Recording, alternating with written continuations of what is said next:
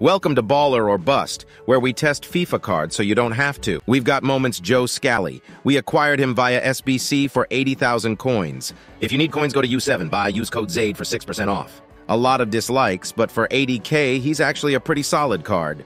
I honestly preferred him in the midfield as opposed to right back just because he lacks whipped pass plus and doesn't have the best of dribbling. Anchor chem style, he's controlled, but he does have rapid, so he's decently quick.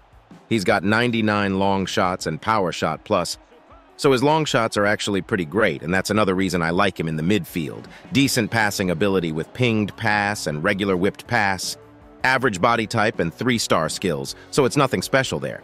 He does lack reactions and composure. That's what you get on cheap cards now, a days, I guess, as most cards have been lacking recently. You could technically put him in the 88 upgrade Evo and fix his reactions, though. Defensively, he's actually great. Good size, good physicality, has intercept, jockey plus, and slide tackle with good stats. Certainly has clean tackles, is dominant defensively overall.